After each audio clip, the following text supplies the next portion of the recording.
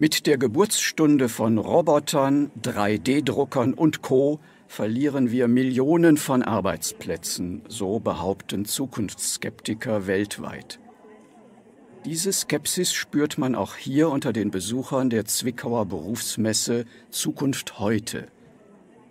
Neben mir steht Frau Dr. Ludwig Reisen, Leiterin der Forschungsgruppe Berufe und Zukunft. Frau Dr. Ludwig Reisen, wie sehen Sie den Konflikt zwischen Mensch und Technik im Hinblick auf das Angebot von Arbeitsplätzen? Sehen Sie die Situation ähnlich problematisch? Nun ja, eine gewisse Unsicherheit für den Arbeitsmarkt ergibt sich natürlich mit jedem gesellschaftlichen Wandel. Durch die technischen Entwicklungen des letzten Jahrhunderts ersetzen heute schon viele Maschinen die menschliche Arbeitskraft.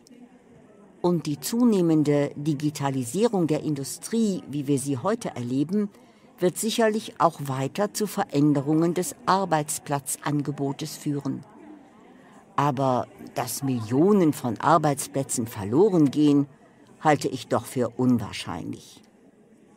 Es wird langfristig vielmehr zu einer Umstrukturierung der Arbeitsplätze kommen.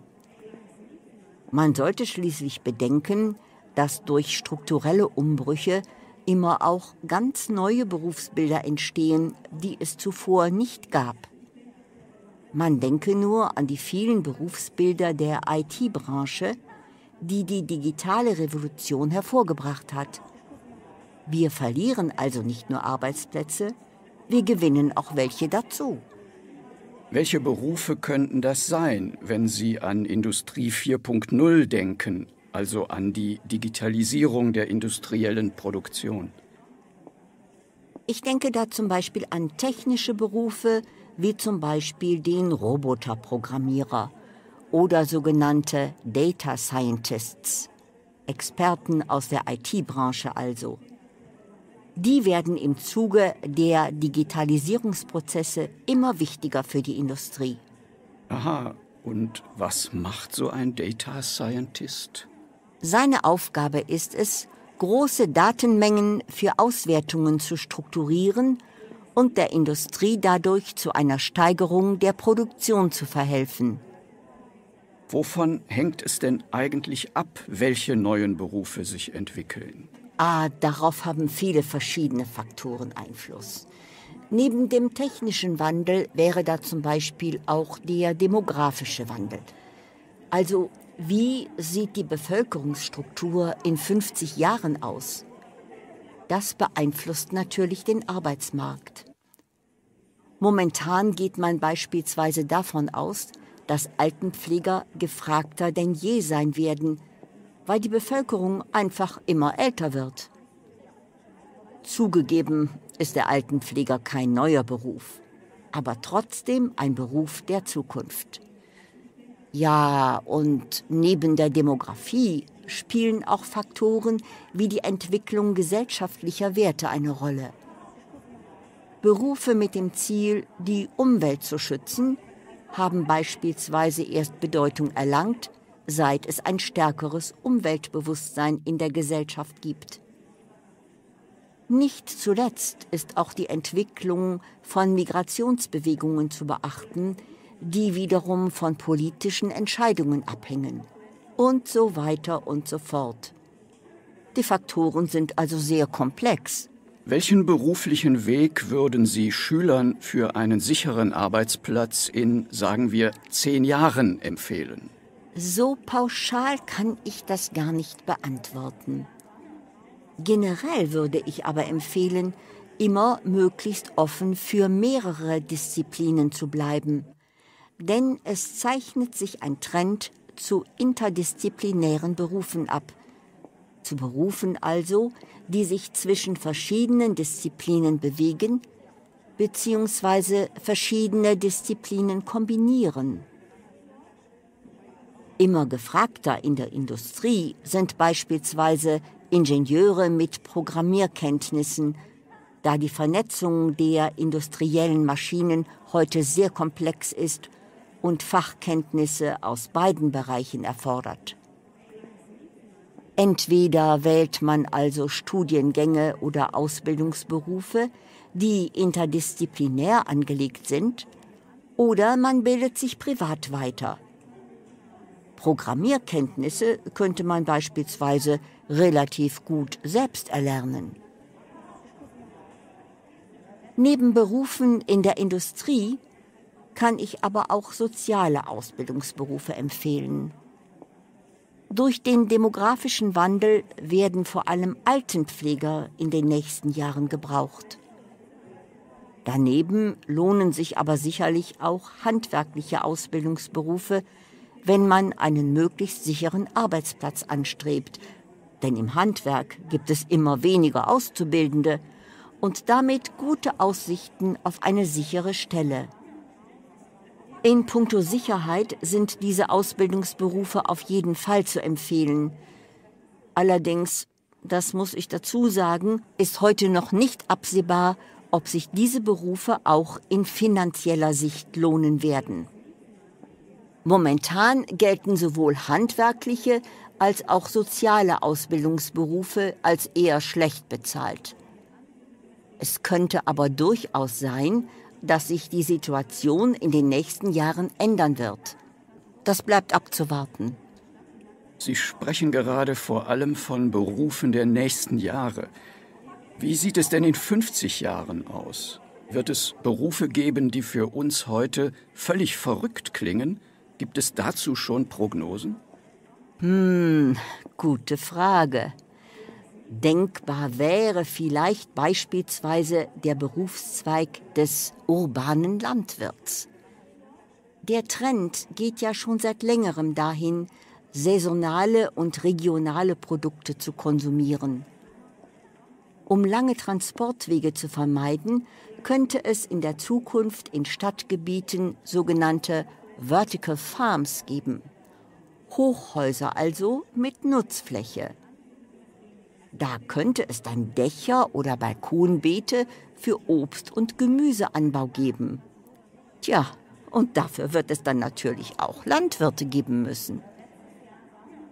Außerdem wird sicher das Thema Upcycling, also die Wiederverwertung von Abfall, 2070 noch immer aktuell sein. Der sogenannte Abfalldesigner, das ist auf jeden Fall ein Beruf für die Zukunft. Ein Designer also, der aus Abfällen neue Produkte herstellt. Schmuck, Möbel oder ganze Häuser. Den Beruf gibt es zwar auch heute schon, allerdings ist er noch nicht so stabil, wie er es vermutlich in 50 Jahren sein wird. Wie sieht es im Bereich der Medizin aus? Da wird sich einiges tun. Denkbar wären zum Beispiel sogenannte Telechirurgen, die über weite Distanzen hinweg mit Hilfe eines Roboters operieren können.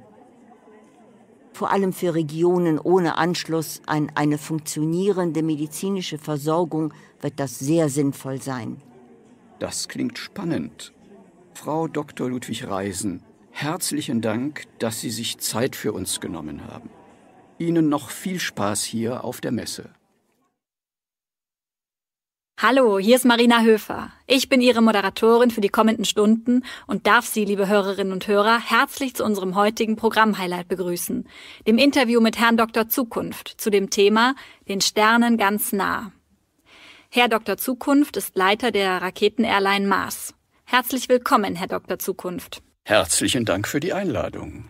Durch Sie ist es möglich, dass wir Normalsterblichen ab dem kommenden Jahr zum Mars fliegen können. Und das innerhalb weniger Monate.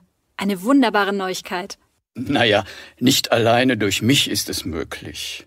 Mein Team hat einen großen Teil dazu beigetragen. Aber ja, wir haben es geschafft, die Rakete so weiterzuentwickeln, dass wir ab dem nächsten Jahr mit Passagieren zum Mars fliegen können. Unsere letzten 3 Testflüge sind alle hervorragend verlaufen und auf dem Mars gibt es auch schon die ersten Hotels.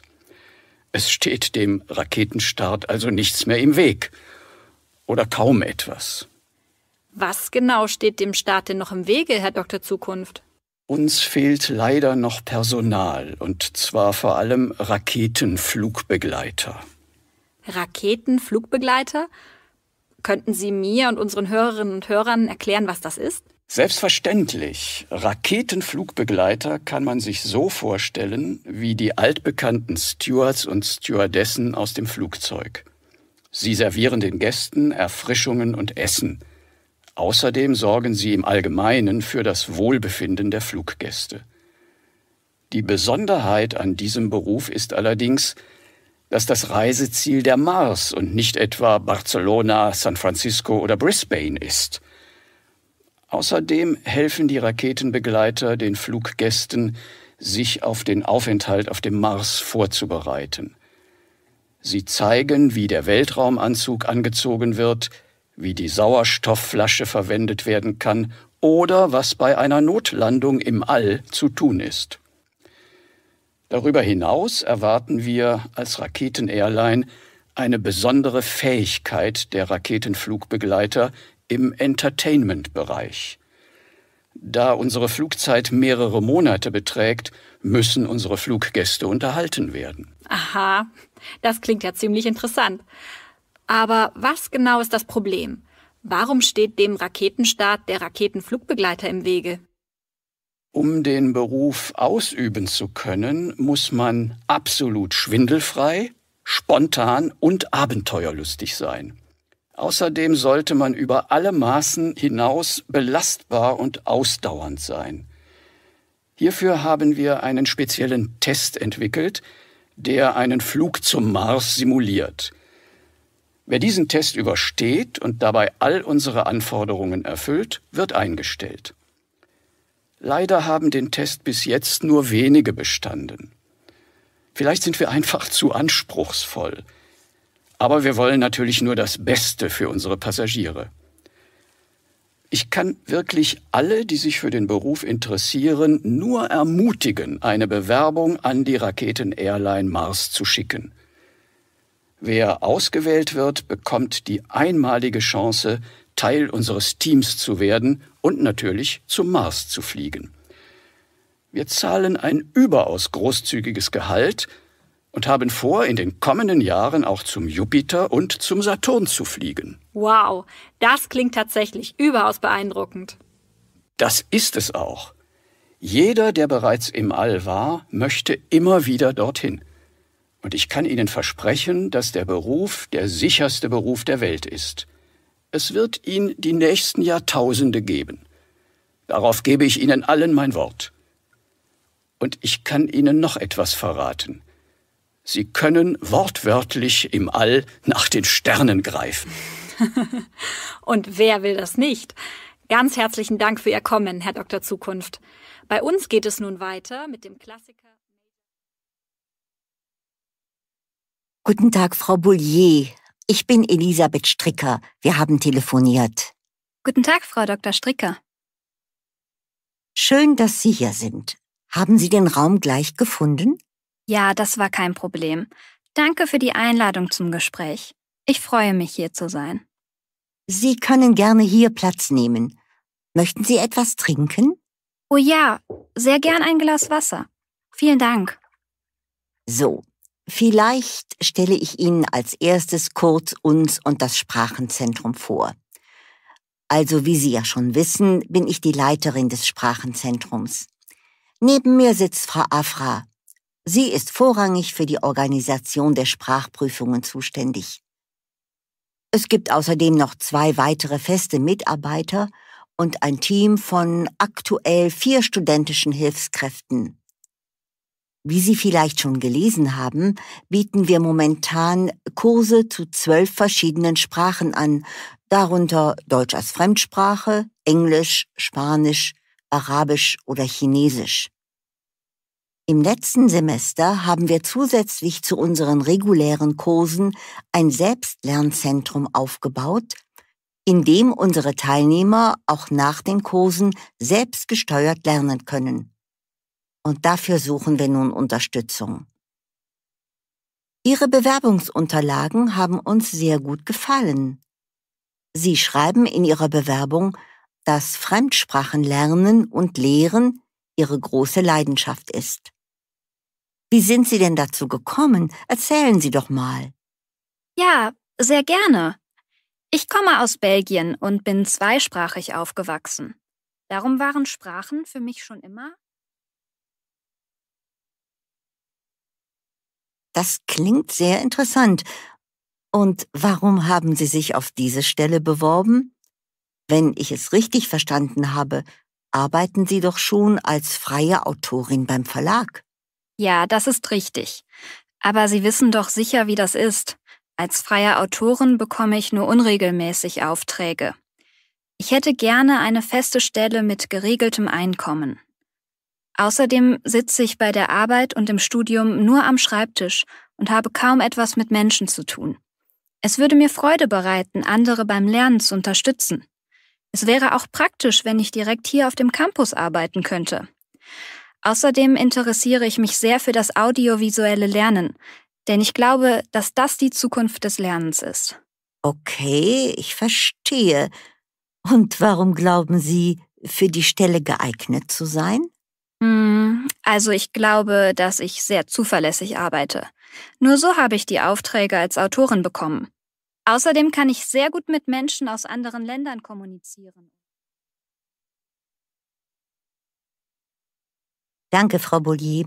Wir hätten dann keine Fragen mehr. Haben Sie denn vielleicht noch Fragen an uns? Ja, ich wüsste gern, wie die Arbeitszeiten aussehen. Ist es möglich, sich die 6 Stunden flexibel einzuteilen oder gibt es feste Zeiten?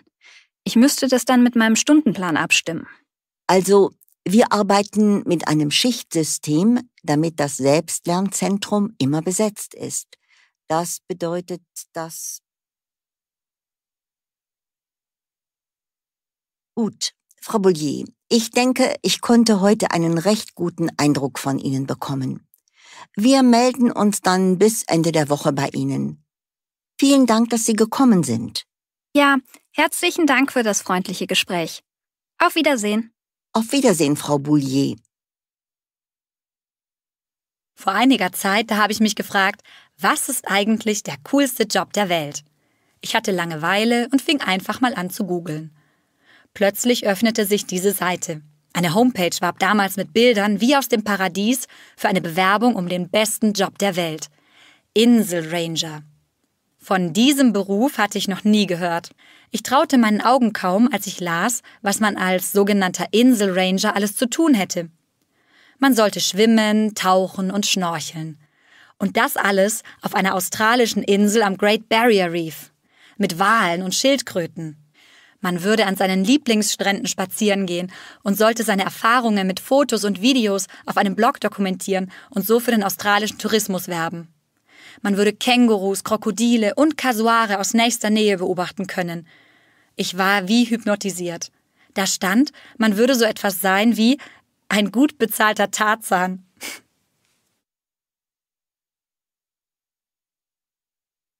Willkommen zur Sendung Gewusst.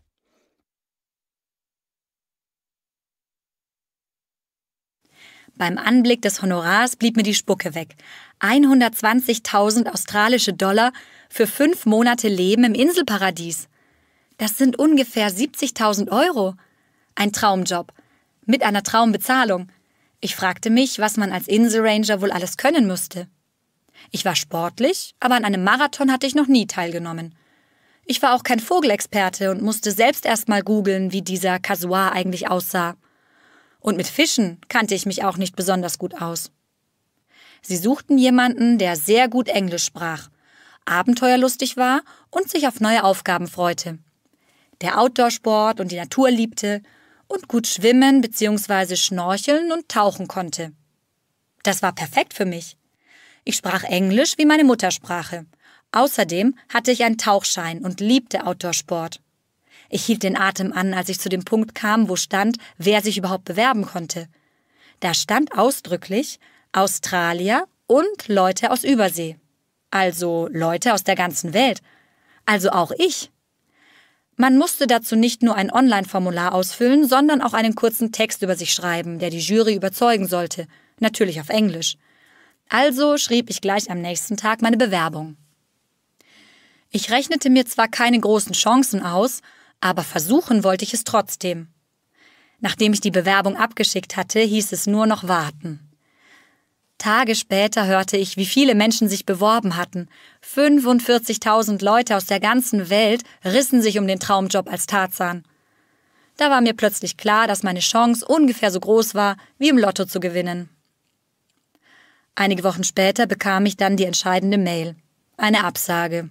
Ich war natürlich enttäuscht, denn wie sagt man so schön, die Hoffnung stirbt zuletzt. Aber überrascht hat es mich nicht. Nicht ich wurde also der neue Insel-Tarzan am Great Barrier Reef, sondern Tom White, Amerikaner, 27 Jahre alt, ein paar Jahre jünger als ich. Ein super sportlicher Typ, ist schon mit dem Rad durch ganz Asien gereist, durch den Ärmelkanal geschwommen und all sowas. Der geborene Inselranger eben. Aber auch ich ging nicht ganz leer aus. Die Agentur verschenkte unter den Bewerbern 50 Flugtickets nach Australien. Und ich war einer von ihnen. Wir wurden engagiert, 4 Wochen durch die Insellandschaften zu reisen und unseren Trip mit vielen Fotos und Erfahrungsberichten in sozialen Medien zu dokumentieren. Und so jede Menge Werbung für das Inselparadies zu machen. So war ich meinem Traumjob, wenigstens für 4 Wochen, ein kleines Stück näher.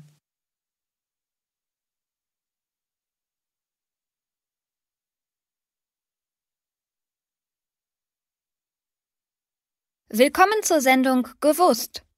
Heute spreche ich mit Alexandra Köhler, einer Rhetorikerin und Expertin für Konfliktmanagement, über das Thema Konflikte am Arbeitsplatz. Herzlich willkommen, Frau Köhler. Beginnen wir gleich mit der ersten Frage an Sie. Warum gibt es denn immer wieder Streit zwischen Kollegen? Konflikte am Arbeitsplatz sind normal. Denn Kollegen sucht man sich nicht wie Freunde aus, sondern bekommt sie vorgesetzt. Darum kann es große individuelle Unterschiede geben, denn jeder ist anders aufgewachsen, hat eine andere Vorbildung und vielleicht auch schon andere Berufserfahrungen gemacht. Außerdem kommen bei der Arbeit oft auch Stress und Zeitdruck dazu, weshalb schon Kleinigkeiten genügen, um einen Streit zu beginnen. Ja, das kann ich aus meinem Arbeitsalltag nur bestätigen. Was sind denn die Gründe für einen Streit zwischen Kollegen? Also am häufigsten wird die Unpünktlichkeit kritisiert. Es ist einfach wichtig, dass man sich aufeinander verlassen kann, besonders wenn man im Team arbeitet. Auch nicht eingehaltene Versprechungen sind oft der Grund für Streit. Manche Konflikte können aufgrund verschiedener oder gar gegensätzlicher Meinungen entstehen. Kollegen ärgern sich auch darüber, wenn jemand bei der Arbeit unpassende Kleidung trägt oder sich schlecht benimmt. Natürlich können, wie auch außerhalb der Arbeitswelt, Unordentlichkeit und Unehrlichkeit einen Konflikt auslösen. Ja, das kann ich verstehen. Viele dieser Dinge habe ich auch schon erlebt. Es kann sehr belastend sein. Wann und wie sagt man denn etwas zu seinen Kollegen? Da man seinen Kollegen oder seine Kollegin jeden Tag sieht, kann schon ein kleineres Problem sehr belastend sein auf die Dauer. Dann ist es sehr wichtig, dass man das Thema bespricht. Aber bitte unter 4 Augen und nicht vor dem ganzen Team. Man sollte dafür einen guten Zeitpunkt wählen und vor allem sachlich bleiben und den anderen nicht beleidigen.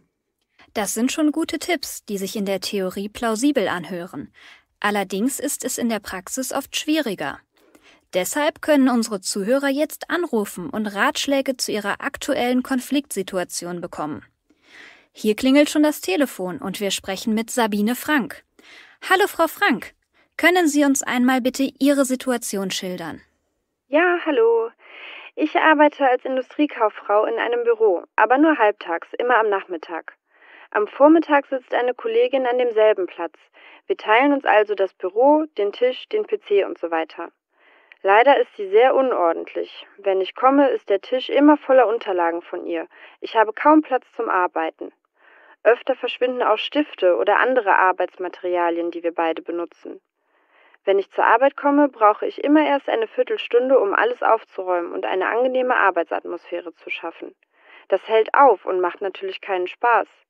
Wie kann ich dieses Problem lösen, ohne einen Riesenstreit mit meiner Kollegin anzufangen? Ja, Frau Frank, mit diesem Problem der Unordnung sind Sie nicht allein. Hier zeigt sich, wie unterschiedlich wir sind. Wo fängt Unordnung an? Stören die Papiere auf dem Tisch bei der Arbeit am PC? Jeder empfindet das anders. Aber besonders in Ihrem Fall, wenn man sich einen Arbeitsplatz teilt, ist es sehr wichtig, sich abzusprechen. Ich schlage Ihnen Folgendes vor.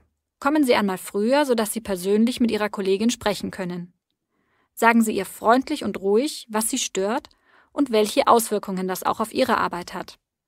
Machen Sie Beispiele. Es ist immer sehr gut, wenn man nicht nur kritisiert, sondern gleich einen Vorschlag macht, wie man das Problem lösen könnte. Zum Beispiel könnten Sie vielleicht noch ein Regal in Ihrem Büro aufstellen, wo jede von Ihnen ein Fach hat. Oder Sie haben beide eigene Stifte. Überlegen Sie vor dem Gespräch, was Ihnen am wichtigsten ist. Sie können nicht erwarten, dass Ihre Kollegin sofort alles ändert. Aber am Ende des Gesprächs sollten Sie einen Kompromiss finden. Ja, das versuche ich einmal. Danke für die Ideen und Ratschläge. Viel Glück für das Gespräch, Frau Frank. Und jetzt haben wir schon einen zweiten Anrufer. Herr Jonas Diehl, was ärgert Sie bei Ihren Kollegen? Guten Tag, ich arbeite in einer Marketingagentur. Dort läuft die Arbeit so ab, dass wir bei größeren Projekten immer in Zweierteams arbeiten. Manchmal auch in einer kleinen Arbeitsgruppe mit 3 oder 4 Leuten. Ich bin absoluter Fan von Teamarbeit, denn durch die Ideen und die Arbeitsweise von anderen kann man viel lernen. Allerdings ist es auch super wichtig, dass man sich gut abspricht und sich aufeinander verlassen kann. Da stimme ich Ihnen absolut zu. Ist das nicht der Fall? Können Sie sich nicht auf Ihre Kollegen verlassen? Doch, eigentlich schon.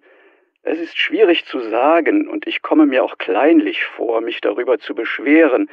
Aber es gibt einen Kollegen, der wirklich immer nur das Allernötigste macht. Also, wenn ich mit ihm zusammen ein Projekt machen muss, dann weiß ich schon, dass ich 70% der Arbeit erledigen werde und viele Überstunden auf mich warten. Er hält sich eigentlich an Absprachen und Pläne, aber er macht wirklich nur das Mindeste.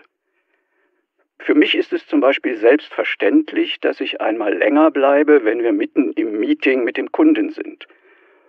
Aber er geht jeden Tag um Punkt 18 Uhr, weil er zum Sport möchte.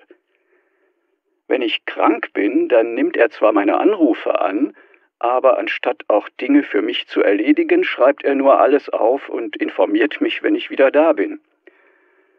Er hat selten eigene Ideen oder entwickelt gerade mal 2 Vorschläge, wenn er den Kunden eine Auswahl geben muss. Es ist sehr schwierig, das in Worte zu fassen, denn es sind viele kleine Dinge, die man auch erst nach jahrelanger Zusammenarbeit merkt. Ich kann mir doch ein ganz gutes Bild machen. Ich glaube, was Sie ärgert, ist das fehlende Engagement Ihres Kollegen. Ja, genau, so könnte man es bezeichnen. Das trifft es eigentlich ganz gut. Ja, diese Konfliktursache höre ich oft bei Arbeiten, die hauptsächlich im Team ausgeführt werden. Manche schaffen es, mit einem Minimum an Einsatz durchzukommen. Aber das fällt immer zulasten der Teamkollegen aus. Und das Problem ist eigentlich, ich kann ihm nicht wirklich etwas vorwerfen. Ich möchte auch nicht zu meiner Chefin gehen und sagen, mein Kollege ist so faul. Das ist irgendwie Kindergarten. Ja, wenn es nur auf dem Gefühl basiert, schon. Was Sie brauchen, sind gute Beispiele. Machen Sie Folgendes. Dokumentieren Sie die nächsten beiden Projekte, die Sie mit ihm haben. Schreiben Sie auf, was Sie gemacht haben und was er. Notieren Sie auch besondere Situationen wie das Verlassen eines Meetings um 18 Uhr. Und mit diesen Notizen haben Sie eine gute Gesprächsbasis. Ich würde Ihnen auch empfehlen, zuerst das Gespräch mit dem Kollegen zu suchen. Für zukünftige Projekte sollten Sie zu Beginn klare Absprachen treffen. Wer macht was? Wer bleibt an welchen Tagen länger, falls es nötig ist? Wie sieht eine optimale Krankheitsvertretung aus? Falls es sich trotzdem nicht bessert, müssen Sie das Gespräch mit Ihrer Vorgesetzten suchen. Und auch für dieses Gespräch haben Sie dann nicht nur die Gefühlsbeschreibung, sondern mit den Notizen viele Beispiele. Ich verstehe. Das gefällt mir. Denn es ist wirklich so, dass ich die vielen Kleinigkeiten auch immer wieder vergesse und nur ein Gefühl dominiert. Ich mache immer mehr als er. Das einmal aufzuschreiben könnte wirklich helfen. Vielen Dank für Ihren Rat, Frau Köhler. Gerne. Alles Gute. Frau Köhler, unsere Gesprächszeit ist leider schon vorbei, aber Sie stehen noch die nächsten 2 Stunden, also bis 12 Uhr im Chat bereit, um auch anderen Zuhörern Tipps zu geben. Ja, das mache ich gerne. Wer gerade aber keine Zeit hat, kann sich auch mein neues Buch Konflikte am Arbeitsplatz, Ursachen und Lösungen als Ratgeber kaufen. Liebe Zuhörerinnen und Zuhörer, schalten Sie auch morgen wieder ein bei meiner Sendung Gewusst und bekommen Sie hilfreiche Tipps für Ihren Alltag. Jetzt geht es aber erstmal mit Musik weiter.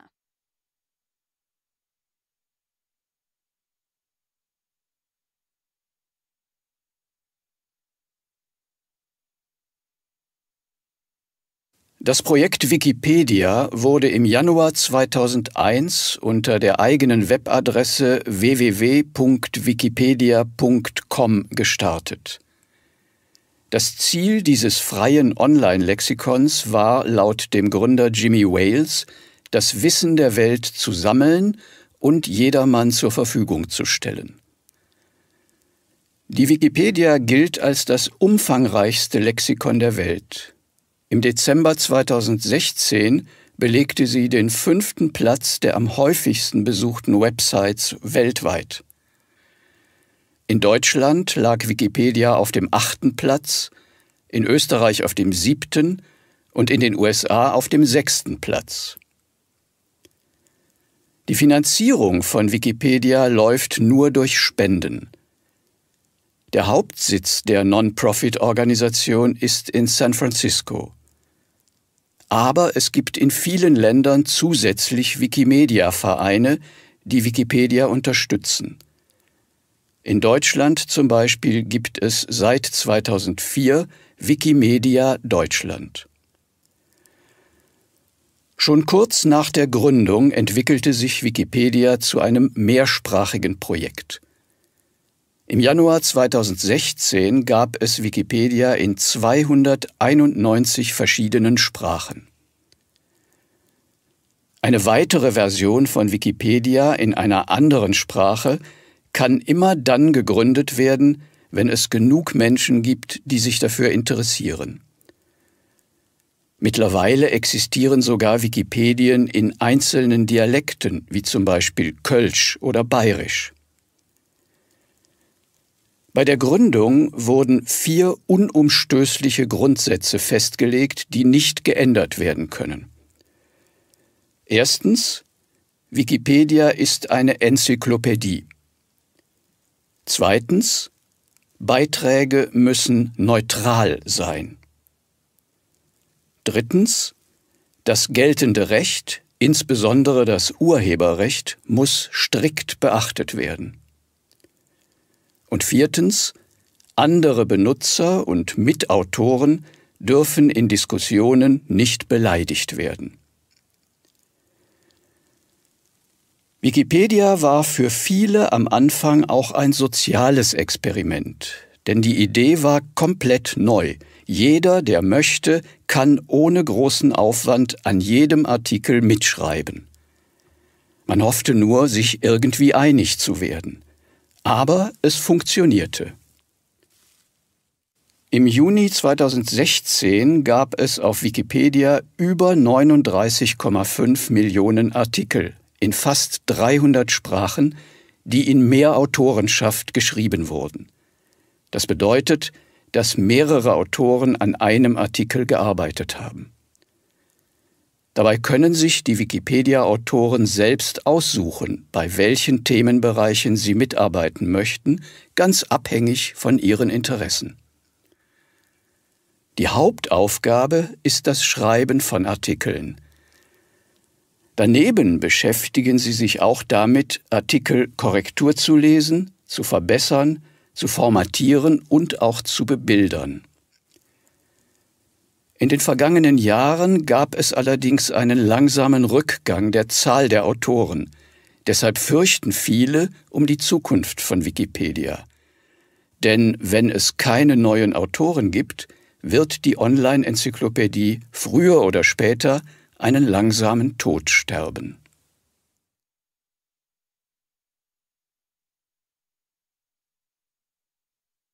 Mit Christiane Stetig, guten Tag und herzlich willkommen.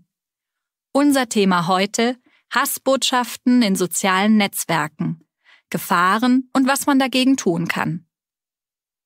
Cybermobbing, also Beleidigungen, Bedrohungen und Belästigungen von Opfern im Schutze des anonymen Internets, stellen seit Aufkommen sozialer Online-Netzwerke ein großes Problem dar. durch Einwanderungsbewegungen in die Bundesrepublik Deutschland werden rassistische und diskriminierende Kommentare phasenweise noch häufiger und extremer. Ja, es zeichnen sich geradezu Trends zum systematischen Mobbing von Migranten ab. Dass die Anzahl diskriminierender Kommentare in solchen Perioden steigt, wird zum Glück von vielen Online-Communities nicht akzeptiert. Viele sind nicht einverstanden mit dem systematischen Mobben von Unschuldigen und melden entsprechende Beiträge bei den Betreibern. Das versuchte auch ARW-Reporter Klaus Martins. Er meldete einen fremdenfeindlichen Beitrag in einem sozialen Netzwerk, in dem ein User zum Umgang mit Flüchtlingen Folgendes vorschlug. Alles Terroristen, Mauern sollten wir ziehen, und dann raus mit ihnen. Dieser Beitrag sollte nach Meinung des ARW-Teams auf keinen Fall online bleiben. Nachdem unser Reporter die Funktion des Meldebuttons genutzt hatte, dauerte es einen Tag, bis der Betreiber antwortete. Danke, dass du dir die Zeit nimmst, etwas zu melden, was eventuell nicht unseren Gemeinschaftsstandards entspricht. Wir haben den von dir wegen Hassbotschaften gemeldeten Kommentar geprüft und festgestellt, dass er unsere Gemeinschaftsstandards nicht verletzt. Diese Reaktion verwundert, wenn man sich die Gemeinschaftsstandards genauer durchliest. Denn darin steht geschrieben, dass alle Inhalte entfernt werden, die Personen wegen ihrer Ethnizität, ihrer nationalen Herkunft oder religiösen Zugehörigkeit angreifen.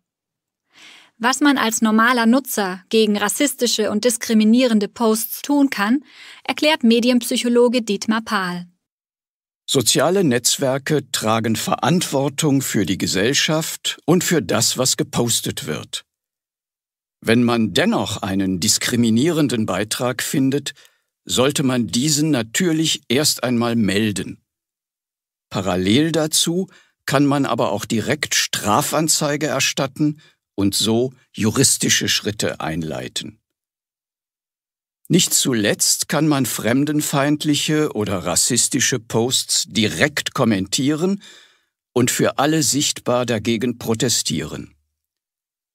Durch viele Gegenargumente verlieren rechtsradikale oder ausländerfeindliche Autoren ihre Plattform. In Deutschland gibt es ein Recht auf freie Meinungsäußerung. Dieses sollte nicht eingeschränkt werden, so die Experten. Trotzdem müssen die sozialen Netzwerke gezielter gegen Hassbotschaften vorgehen. Liebe Zuhörerinnen und Zuhörer, haben auch Sie Erfahrungen mit diskriminierenden oder rassistischen Kommentaren? Teilen Sie Ihre Erlebnisse und Meinungen wie immer auf unserer Internetseite. Das war ARW Info, am Mikrofon Christiane Stetig.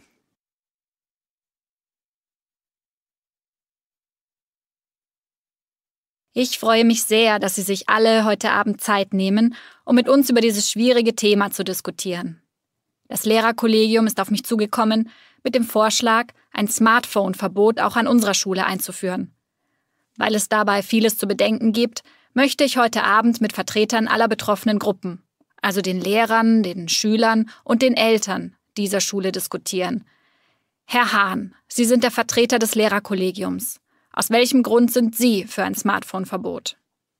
Das ist eigentlich ganz einfach, damit die Schüler was lernen und im Unterricht aufpassen. Sie können sich gar nicht vorstellen, welche Situationen ich und meine Kollegen in den letzten Jahren schon erlebt haben. Ständig vibriert, summt oder klingelt es während des Unterrichts. Die Schüler chatten und schicken sich sogar Sprachnachrichten oder schauen sich auch Videos an. Mich ärgert es, ständig zu ermahnen und Strafen anzudrohen. Es geht so viel Zeit und Energie wegen dieses Themas verloren, die wir eigentlich viel dringender für den Unterricht bräuchten. Es leidet also, kurz gesagt, die Qualität des Unterrichts darunter, dass die Schüler ihre Handys auch während des Unterrichts benutzen. Eine gute Unterrichtsqualität müsste doch eigentlich auch im Interesse der Eltern sein. Herr Fink, was meinen Sie dazu? Ja, auf jeden Fall. Ich kann sagen, dass wir im Kreis der Eltern viele Stunden sehr kontrovers über dieses mögliche Verbot diskutiert haben. Und die Unterrichtszeit und Qualität dürfen natürlich nicht leiden. Eine Unterrichtsstunde beträgt ja nur 45 Minuten. Wenn davon nur 10 Minuten für Diskussionen um Handys draufgehen, ist das schon zu viel, meiner Meinung nach. Ein allgemeines Verbot würde bei diesem Problem sicherlich helfen. Genau. Und es ist nicht nur die verlorene Zeit, sondern auch die Aufmerksamkeit der Schüler, die unter den Geräten leidet. Sie sind oft abgelenkt, nicht nur, weil sie neue Nachrichten bekommen, sondern weil sie es einfach gewohnt sind, alle paar Minuten kurz auf das Smartphone zu schauen, um zu checken, ob es Neues gibt.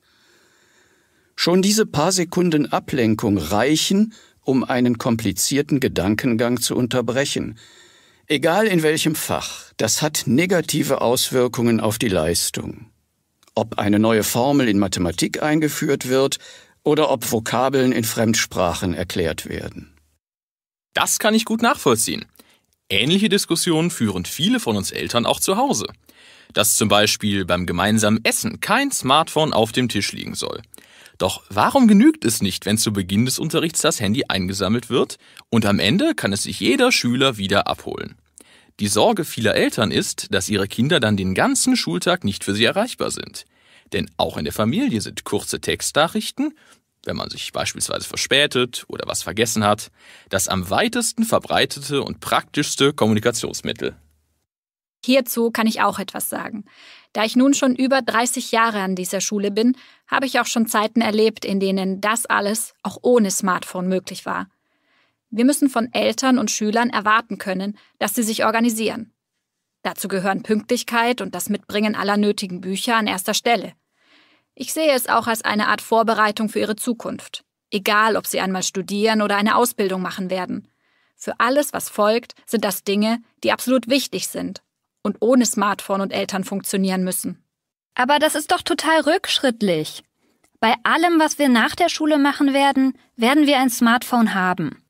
Ich glaube, mehr als die Hälfte von uns hat gar kein Festnetztelefon mehr.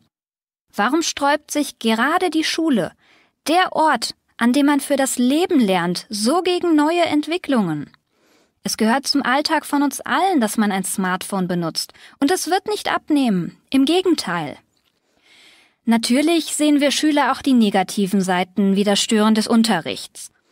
Aber wir finden, dass die Schule etwas kreativer sein sollte, als einfach nur etwas zu verbieten. Wie kann man das Smartphone sinnvoll in den Unterricht einbinden? Auch das Lernen verändert sich doch. Es gibt super Apps zum Vokabellernen zum Beispiel. Da möchte ich mich Frau C. doch anschließen. Ein Punkt, den viele Eltern auch befürwortet haben, ist, dass die Schule das Smartphone nicht ablehnt und damit als schlecht bewertet, sondern die Arbeit und den Umgang mit dem Smartphone in den Unterricht einbindet. Das geht natürlich nicht immer und es sollte auch sinnvoll sein, doch Schüler sollten sich damit beschäftigen. Für viele Eltern sind in dem Zusammenhang die Aufklärung über die Gefahren der Smartphone-Nutzung, Datenschutz und Cybermobbing sehr wichtig. Jugendliche müssen den souveränen und selbstbestimmten Umgang mit ihrem Mobiltelefon lernen. Gerade die Schule ist ein Ort, wo der Umgang mit dem Handy gelehrt und kontrolliert werden könnte. Ich stimme Ihnen zu, dass das wichtige Themen sind. Doch vieles läuft ja bereits im Unterricht. Ich kenne viele Kollegen, die das Smartphone auch jetzt schon hin und wieder in den Unterricht einbeziehen, wie zum Beispiel zum Recherchieren von Informationen. Es ist klar, dass es zum Alltag gehört, doch es stört ganz klar das Lernen. Und ich denke, genau darauf kommt es bei der Schule an. Und dieses Argument wiegt für uns Lehrer mehr als alles andere. Meiner Ansicht nach ist es in erster Linie Aufgabe der Eltern, ihren Kindern einen richtigen Umgang mit dem Smartphone beizubringen. Viele Probleme, wie beispielsweise Cybermobbing, werden wir in der Schule nicht lösen können. Das findet doch hauptsächlich in der Freizeit statt. Hier muss jeder Elternteil sein Kind aufklären und erziehen, damit es sich der Gefahren und Folgen bewusst wird. Dazu möchte ich noch kurz ergänzen, dass im Kultusministerium bereits über ein Konzept zur Medienbildung in Schulen gesprochen wird. In Zukunft soll jede Schule ihren Schülern einen verantwortungsvollen Umgang mit dem Smartphone und neuen Medien allgemein vermitteln. In welcher Form ist noch unklar. Aber es wird kommen, auch an unserer Schule. Aber wann? Ich habe schon gemerkt, dass politische Entscheidungen länger dauern können. Wir müssen für unsere Schule jetzt eine gute Lösung finden. Und ich kann aus Erfahrung sprechen, dass gerade Verbote viele meiner Mitschüler motivieren, neue Wege zu finden. Ich frage mich auch, wie so ein Verbot organisiert werden soll. Werden die Handys eingesammelt? Das kostet ja unglaublich viel Zeit und viele haben auch schon ein zweites Smartphone genau für diesen Zweck. Oder wird die Schule Schränke anschaffen, damit die Schüler ihr Smartphone einschließen können? Das würde viel Geld kosten und müsste auch kontrolliert werden. Wir Schüler sind absolut gegen das Smartphone-Verbot. Es ist altmodisch, kostet noch mehr Zeit und Geld und die Schule macht es sich damit zu einfach. Heute sind wir nun erst einmal zusammengekommen, um uns über die verschiedenen Standpunkte auszutauschen. Wie dann die genaue Umsetzung sein wird, falls das Verbot kommt, das müssen wir dann in einem zweiten Schritt besprechen. Aber ich bin mir sicher, dass wir dafür dann eine geeignete Lösung finden werden. Es gibt ja auch schon viele Schulen in anderen Bundesländern, von denen wir Regelungen übernehmen könnten, die schon erprobt sind. Ich denke, wir machen nun einmal eine kleine Pause. Es gibt Getränke und Snacks im Foyer und wir treffen uns dann in 20 Minuten wieder, um die Diskussion fortzusetzen und Fragen oder Meinungen aus dem Publikum einzubeziehen. Ich habe 3 Kinder großgezogen und ihnen viele Freiheiten gelassen. Ich selbst bin ein sehr freiheitsliebender Mensch und halte gar nichts davon, Kinder durch starre Regeln so zu formen, wie man sie haben möchte. Kinder brauchen doch Raum, um sich zu entfalten. Ich kenne all die Vorurteile gegenüber meinem Erziehungsstil, aber ich bin nach wie vor überzeugt davon. Freiheit ist für mich einfach das Wertvollste, das wollte ich meinen Kindern unbedingt weitergeben. Es gibt nichts Schlimmeres, als durch Vorschriften die Entwicklung und das Denken einzuengen. Es gibt doch schon so viele Vorschriften und Gesetze in unserer Gesellschaft, spätestens in der Schule. Darum wollte ich meinen Kindern ihre Kindheit und den Freiraum lassen, ihre eigene Persönlichkeit zu finden, ganz ohne Vorgaben. Unter Erziehung verstehe ich alles, was Kindern beim Heranwachsen hilft. Das können Regeln sein. Das ist aber auch die Weitergabe von Werten. Für mich ist wichtig, dass es einen regelmäßigen Tagesablauf gibt. Ein Kind muss zum Beispiel irgendwann ins Bett, auch wenn es nicht will. Ich durfte, seit ich denken kann, immer so lange wach bleiben, wie ich wollte. Aus heutiger Sicht finde ich das unverantwortlich. Ich bin selbst Mutter eines 4-Jährigen und merke immer wieder, dass klare Regeln und wiederkehrende Abläufe das Leben vereinfachen und für Kinder eine große Orientierungshilfe sind. Das gibt ihnen einfach Ruhe. Außerdem glaube ich, wenn ein Kind von klein auf lernt, mit Regeln umzugehen, fällt ihm das Leben später viel leichter. Ich hatte solche Probleme in der Schule. Ich kam immer zu spät, hab ständig irgendwas vergessen und konnte mich nur schwer an die vielen Regeln halten, die es in der Schule nun mal eben gab. Bei meinem Sohn will ich es darum ganz anders machen. Ich bin Vater von 2 Töchtern und hauptverantwortlich für die Erziehung der beiden. Meine Freundin arbeitet nämlich in Vollzeit. Bei uns zu Hause sind alle gleichberechtigt. Alle wichtigen Entscheidungen treffen wir gemeinsam. Wir haben schon sehr früh damit angefangen, ganz spielerisch.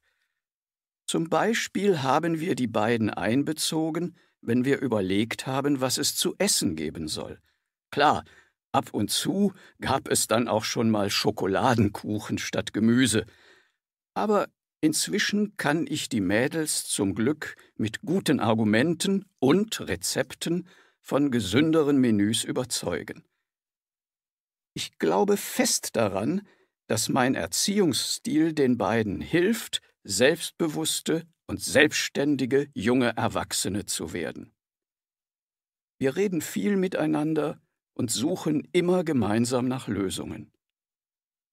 Natürlich führt das auch häufig zu Diskussionen, aber ich bin ein sehr geduldiger Typ und lasse mich nicht so leicht aus der Ruhe bringen.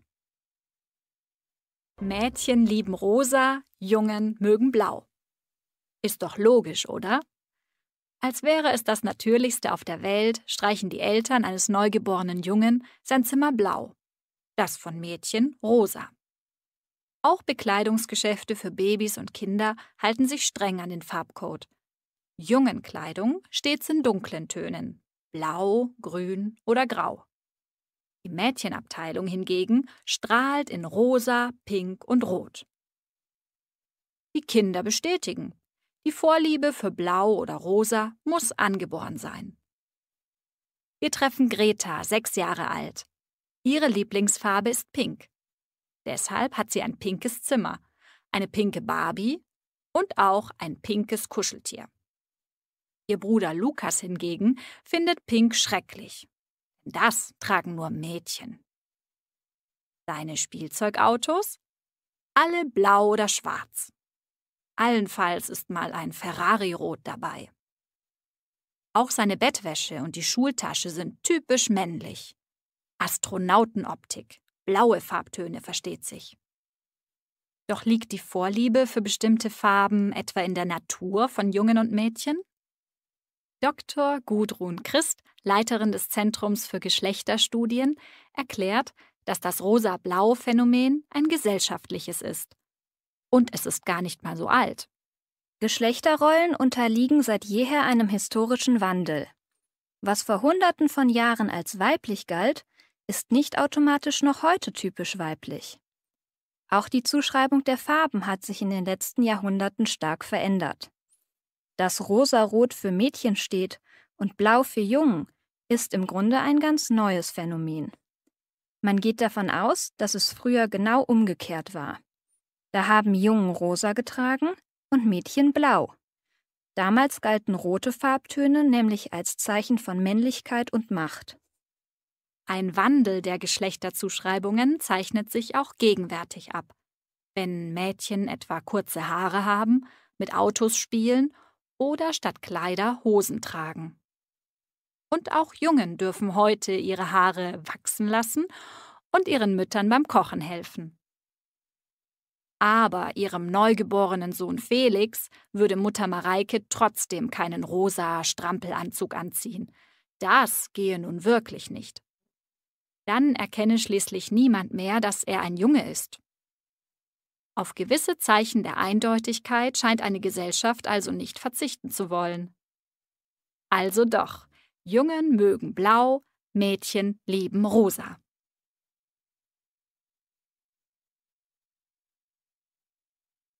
Aachen-Funk, die Nachrichten mit Sonja Wagenhut und Tobi Mohn. Um 18 Uhr. Anaconda in Meerbusch entdeckt. Waldbrand in Brandenburg noch immer nicht unter Kontrolle. Lehrermangel im neuen Schuljahr. Und das Wetter bleibt heiß und trocken. Schlangenfund. In Meerbusch bei Düsseldorf haben Angler eine Anaconda im Latumer See gesichtet. Nachdem der See für Besucher gesperrt wurde, haben Experten die Suche nach der 2 Meter langen Würgeschlange der Gattung gelbe Anaconda aufgenommen. Eine Gefahr für den Menschen besteht laut Stadtsprecherin nicht. Kleinere Tiere wie Katzen oder Kaninchen können jedoch schnell zur Beute werden. Wie die Schlange in den See geraten ist, ist noch unklar. Es wird jedoch vermutet, dass sie dort ausgesetzt wurde. Waldbrand. In Brandenburg kämpfen die Löschhubschrauber noch immer gegen die Ausbreitung des Großbrandes, der inzwischen eine Größe von über 300 Hektar erreicht hat. Am Donnerstagabend war der Brand bei Potsdam ausgebrochen, woraufhin 3 Orte vollständig evakuiert wurden. Mehr als 500 Menschen mussten ihre Häuser verlassen. Die Löscharbeiten werden wohl noch einige Tage andauern. Erschwert werden sie durch alte Kriegsmunition im Waldboden. Internethandel. Immer mehr Online-Händler bekommen Probleme mit dem Bundeskartellamt. Allein im letzten Jahr hat die Behörde mehr als 60 Millionen Euro Bußgelder wegen illegaler Preisabsprachen und Wettbewerbsbehinderung verhängt. Auch bekannte Internetriesen stehen aktuell im Visier der deutschen Behörde. Lehrermangel.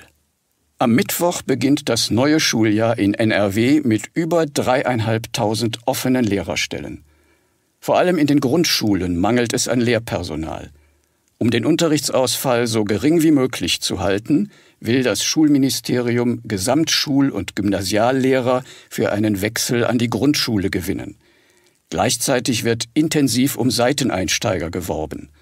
Auch pensionierte Lehrer sind aufgefordert, an ihren alten Schulen auszuhelfen. Sektorwetter. Noch immer kein Regen in Sicht. Der Himmel bleibt wolkenfrei, dazu steigen die Temperaturen heute in Plettenberg auf 29 Grad, in Duisburg und Minden auf 30, Monheim schafft 32 Grad. Morgen legen die Temperaturen noch etwas zu, dazu gibt es vereinzelt Wolken. Der Regen lässt aber auch morgen noch immer auf sich warten.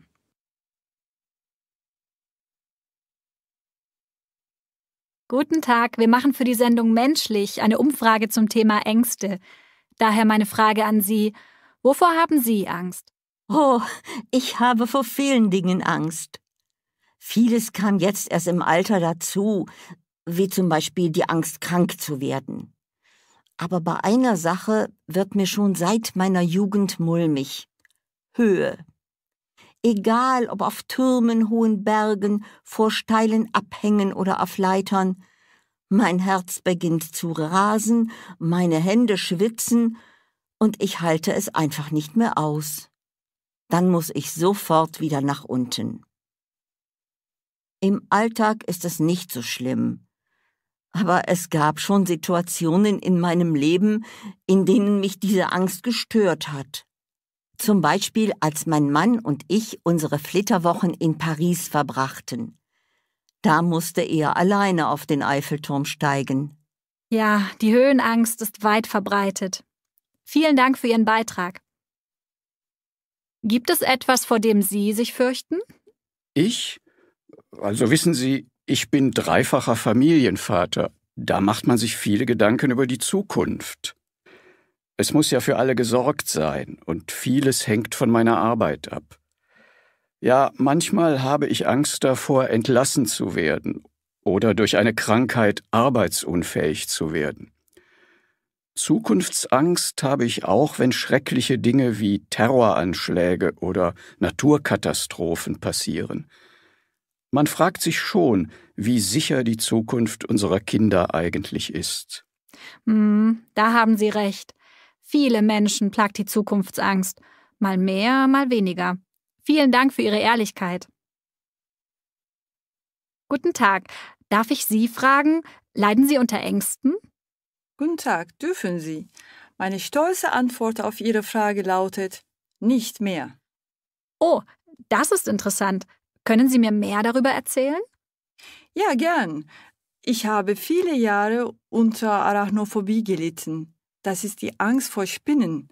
Die Angststörung war bei mir so stark, dass sie mich in meinem Leben immer mehr eingeschränkt hat. Ich hatte ständig und überall Angst, einer Spinne zu begegnen und gebissen zu werden. Irgendwann sagte ich mir dann: so kann es nicht weitergehen. Also habe ich eine Konfrontationstherapie begonnen. Dabei wurde ich dann direkt mit Spinnen konfrontiert. Es ist wichtig, dass die Angstsituation immer wieder durchlebt wird. Anfangs war das wirklich schrecklich, aber mit der Zeit ging es immer besser. Am Ende hatte ich sogar Spinnen auf meiner Hand, ohne dabei panisch zu werden.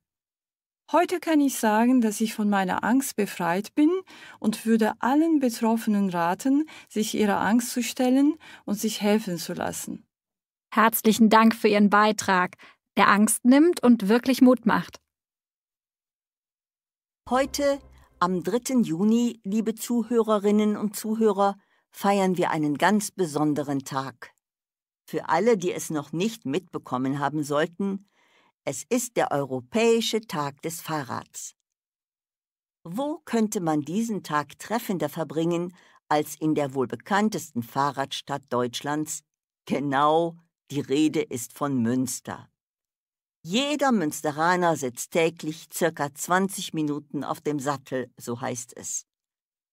In Sachen Umweltfreundlichkeit hat Münster anderen deutschen Städten somit einiges voraus.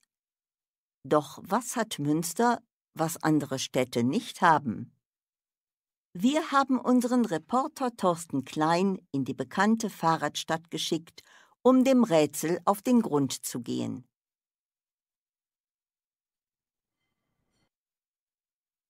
Laut einer aktuellen Studie nutzen hier in Münster 39% der Einwohner das Rad für ihre täglichen Aktivitäten. Nur 29% fahren mit dem Auto und lediglich 10% nutzen den öffentlichen Personennahverkehr. Zum Vergleich: In Hamburg beträgt der Radverkehrsanteil nur 12%. Doch woran liegt es, dass das Radfahren für die Münsteraner so viel attraktiver ist als für andere Städter? Ich habe mich in der Innenstadt einmal umgehört. Sie sind mit dem Rad unterwegs. Darf ich fragen, wohin Sie fahren? Klar, ich muss zur Uni, hab gleich ein Seminar. Und weshalb nehmen Sie dazu nicht den Bus oder das Auto? Ach, hier ist doch alles viel schneller mit dem Rad zu erreichen. Münster ist so klein, da lohnt sich das Warten auf den Bus wirklich nicht. Und ein Auto habe ich gar nicht. Damit käme ich hier sowieso nicht weit. Viele Straßen sind verkehrsberuhigt. Die kann man also mit dem Auto eh nicht befahren. Und für die ständige Parkplatzsuche fehlt mir einfach die Geduld. Ganz pragmatische Gründe also. Und nebenbei tun Sie sogar auch noch was Gutes für die Umwelt. Löblich. Genau.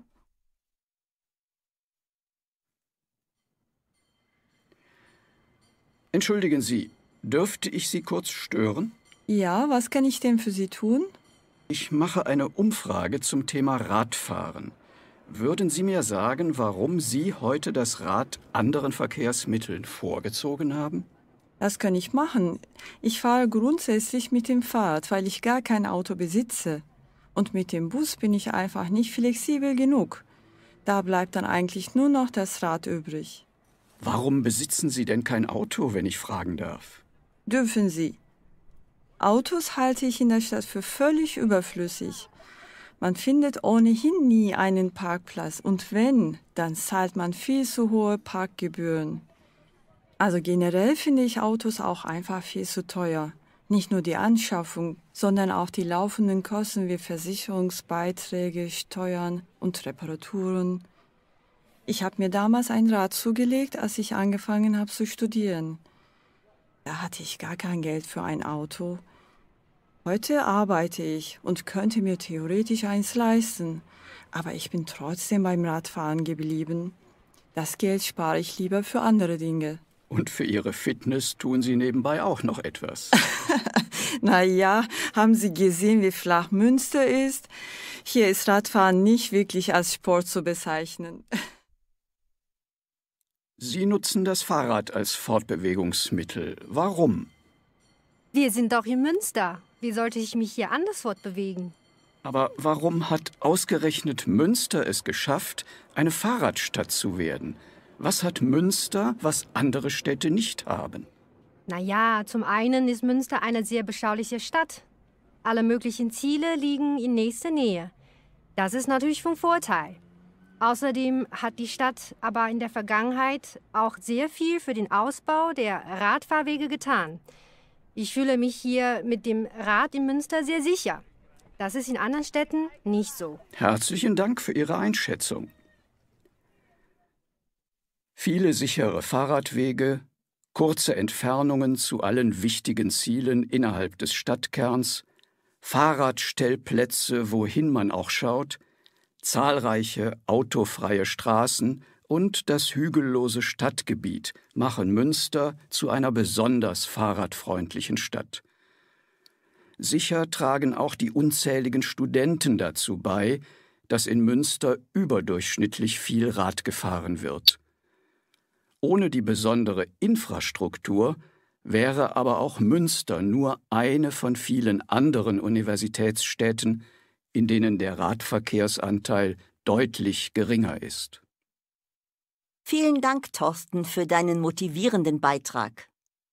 Ich jedenfalls werde wenigstens heute das Auto einmal stehen lassen. Weiter geht's mit